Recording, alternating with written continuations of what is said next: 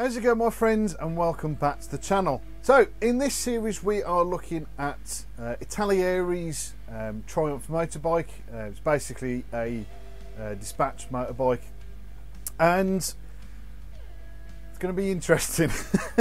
I've not really had all that much luck with Italeri stuff. I've generally just avoided them pretty much altogether because I've never found the fits really any good.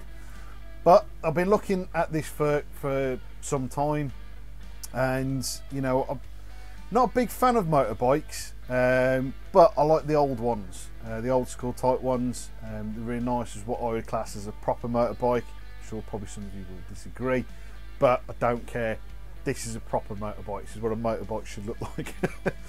And yeah, so it's supposed to be like an army dispatch riders motorbike, but as always I've gone for the RF option. It's not an option within the kit. I've basically done this off my own back.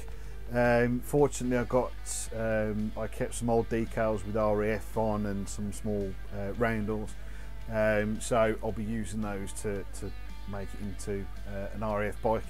Might not be completely accurate. I've gone through some reference photos of RAF ones, and I've generally got the markings that are on it. I mean, they don't really have that many on them anyway, but I think I've got it fairly close. So yeah, so let's see how this goes together, and yeah, I'll catch you the side of the video. Right, so there's not really much to really say about the kit. It's a nice kit, but it's fraught with annoying bits and pieces. So as start, as you can see here, there's a couple of ejector pin marks that stick out, and you know, absolute pain in the backside to try and clean without destroying those bolt details. But I managed to sort of chisel them away and smoothing them out, and just to clean it all up using a bit of Tamiya extra thin to try and you know, smooth it all out. But to be fair, I mean, it's a straightforward kit. It is nicely detailed, but like I said, there's little issues, stuff like those ejector pins. There's a lot of really awkward seam lines to get rid of. The moulding itself is, what I'd like to say, slightly off. There's quite a lot of steps in there, particularly around the bike frame itself. So it takes quite a lot of time with this kit, with a lot of cleaning up and, you know, sort of adjusting, if you like. The fit itself is okay. The engine probably was the best bit out of all of it to fit together. The fuel tank itself wasn't too bad, but trying to get two thin halves together was a little bit difficult. So as you can see, I've used a bit of white tack just to you know, thicken it out, so I've got somewhere to sort of play and hold it, because every time I tried, you know, doing it just by hand, it just wouldn't stick very well. So I taped it up to get together just to make it a lot easier.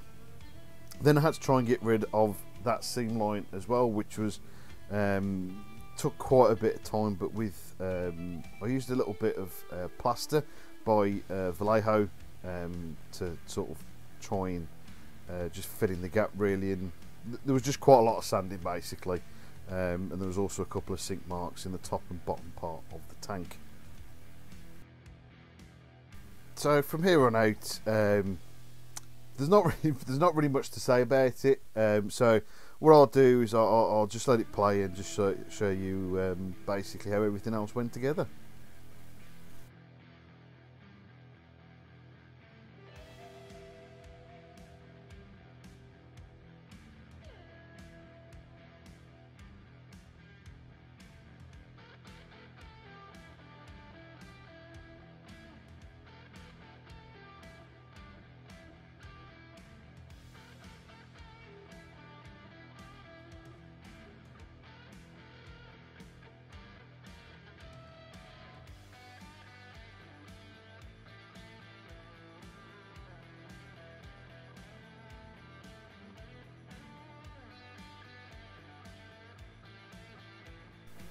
So here was probably one of the only couple of sort of modifications, if you like, I made. This bit of tubing doesn't quite actually fit to where it's supposed to. So what I did was I cut that little bit of tube off, keeping the connector part, and I drilled a small shallow hole in that connector part, and I fixed a wee bit of soldering wire, because it's about the right length, and it's a lot better for, you know, sort of flexibility, and you know, you can make it also look a bit more sort of like a natural bit of piping as well, with a bit of kinks and creases in. So I kind of roughly matched that to the original piping, obviously giving it a little bit of extra length in, cut it all down, super glued it into place, and yeah, that was probably one of 2 or 3 sort of small modifications I had to sort of make, but you'll see the one a little bit later on.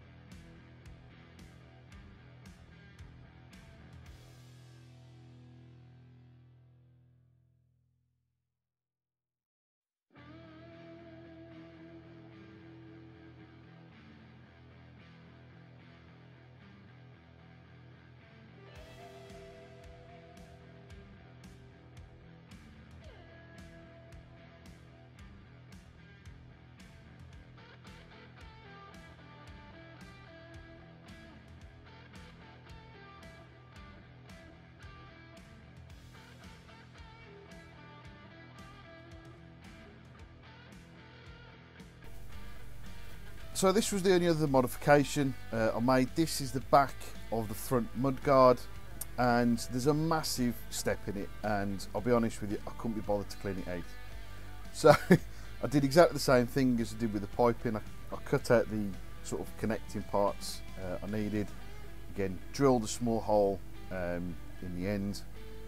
This time I used some copper wiring, because it was going to be a bit more rigid, and just sort of used the original part, bent it into sort of, you know, the right shape and the right length. Did have to give it a little bit more extra length on it, because it wasn't you know, it wasn't quite the same sort of shape, so it needed a little bit more extra length, because it is technically a little bit smaller than the original part, but other than that, that was probably the only other sort of modification I made. As you can see, I just super glued those into place, and they're ready to go on.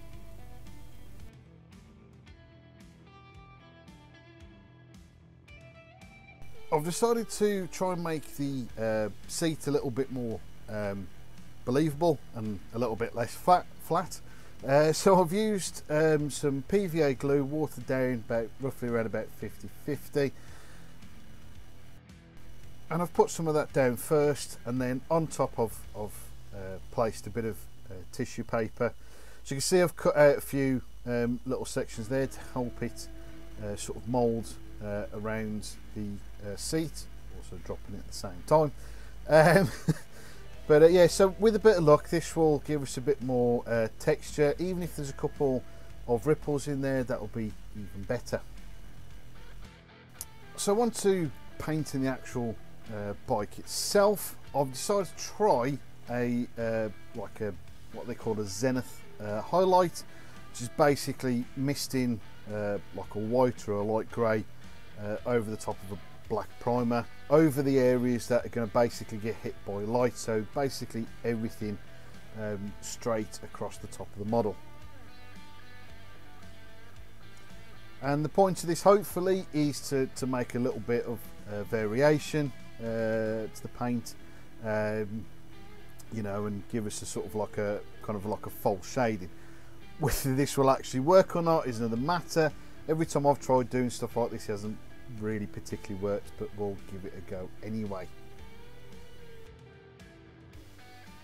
So for the base coat, what I'm using is Amo's French Blue.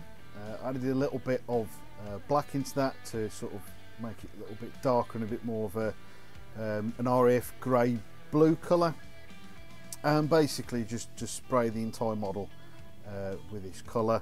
and with a bit of luck this Zenith highlight will work.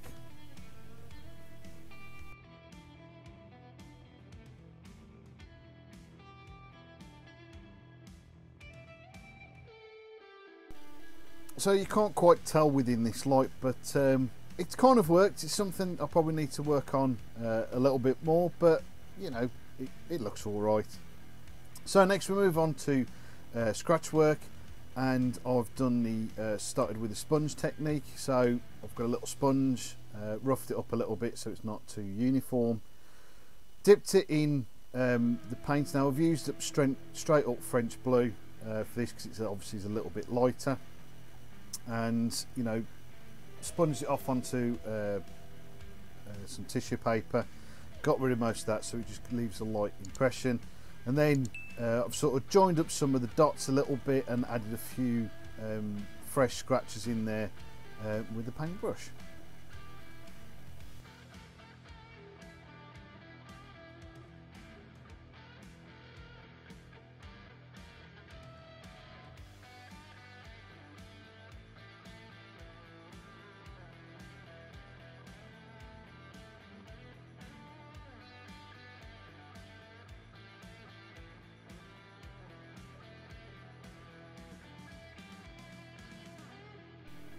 So of course the point of this is to give a sort of light scratched effect, so it hasn't quite gone through to the bare you know, metal of the tank, which is what I'm going to do next. So I kind of did the same thing again with the sponge. I used MIG steel for this because I've actually find to prefer this as sort of like a scratched metal work. Once you've put a matte varnish over it, it tones it right down and looks, you know, really quite nice and quite realistic. Of course, as well, we're going over some of the light scratches again, also popping a few sort of new scratches that have gone pretty much straight down to the metalwork.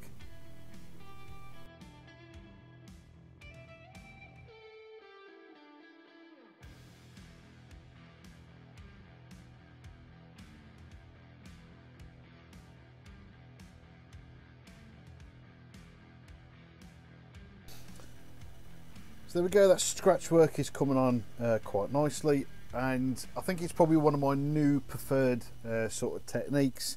Normally I've just done straight up just scratch metal, but I think, you know, sort of highlighting it before with a lighter paint tone gives a really nice effect, and again putting that deeper sort of scratch work over the top is also really nice, and it's a really nice enjoyable sort of technique to do. Very relaxing.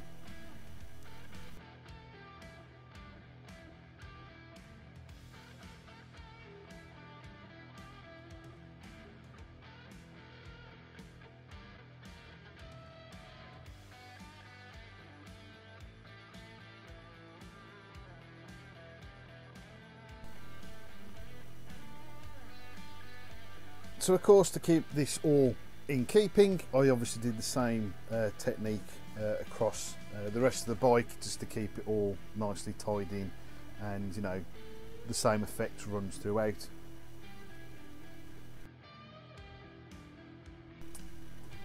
Now next was the very fiddly part of putting all the sort of pipe work in, so like brake lines and you know, throttles and whatever. So this was quite difficult to try and remember where everything went and all the hose connectors were. Very fiddly, and of course trying to, you know, push it up through the sort of main spokes of the bike as well to keep it all neat and tidy. And all it was just basically super glued into place to make sure the fit stayed.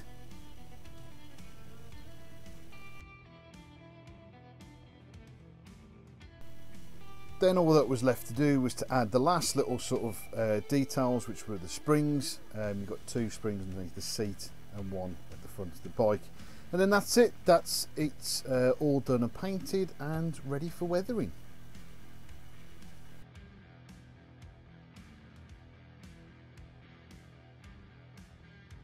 So there we go. That's the build part done. It's not, I know it's not the most exciting of videos, I do apologise for that. It's one of the things I struggle with particular like vehicles and trying to make them, you know, interesting, or the videos interesting, I should say, at least anyway. So yeah, as I've kind of expected, wasn't a brilliant fit. There was quite a lot of step misalignments in there, as you've seen when I redid the bracket for the back of the front mud guard. Yeah, it hasn't gone together particularly well. So what I'm hoping within the next episode, the weathering can hide all my mistakes, which is usually the case. Fortunately, it's like I like to think weathering is kind of like my expertise. Maybe been a little bit big-headed there, but yeah, it's something I enjoy doing more, so I'll probably put a lot more effort into doing the weathering and try and make it look kind of like, you know, as realistic as possible. So yeah, so that'll be in the next episode, so you know, I hope you can join me for that. If you're new around here and if you enjoyed the video, obviously I've got other videos, you can check them out, but please consider liking and subscribing to the channel. Put the bell notifications on, of course that will tell you when the next video is out. And all that's left to say again is thank you guys so much for watching. Do hope you've enjoyed, and as always, I'll catch you again soon.